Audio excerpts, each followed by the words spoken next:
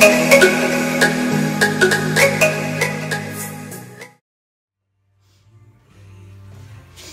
friends, I have something that I want to share with you today. I recently was looking for some more spot remover, the Grandma's Secret Spot Remover. My daughter is away at college and she had been asking me about it. I told her that it was kind of hard to find, that you didn't typically find it, say like at Walmart or Target. Some of the only few places that I had seen it was like Hobby Lobby or this little shop that's here in town called Apple Amy's.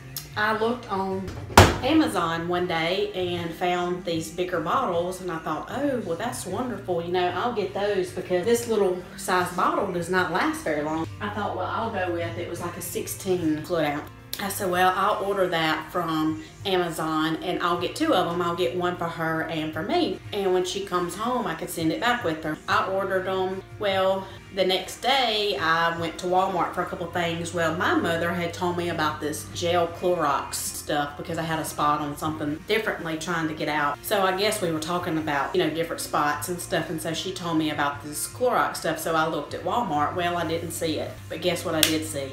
I saw that grandmother spot remover in that same exact size bottle. Guess how much it was?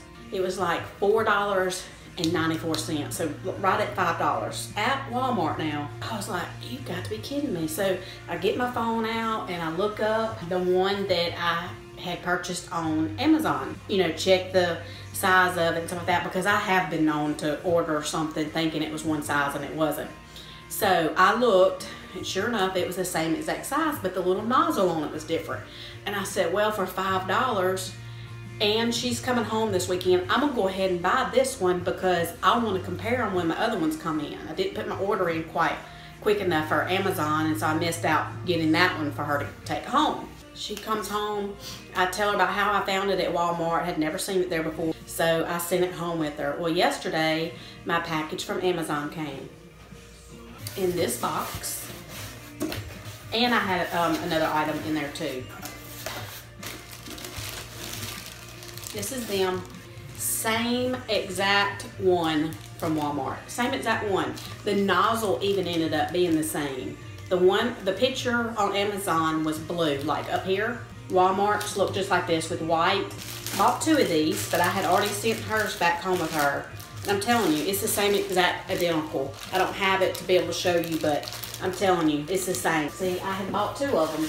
I hadn't even opened them.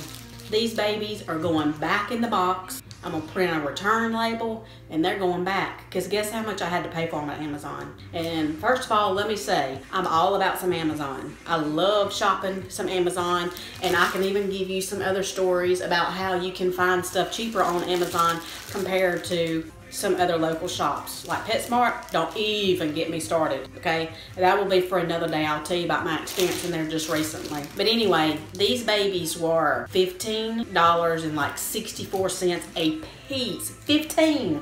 This right here, $15 a piece. 15. They're going back in this box. And I'm gonna print the label and I'm gonna send them back. Now don't get me wrong, I love Amazon. But if I can find something for cheaper, I'm gonna tell y'all about it, because I don't want you spending the money no more than I do. So we're gonna box this baby back up, send it back.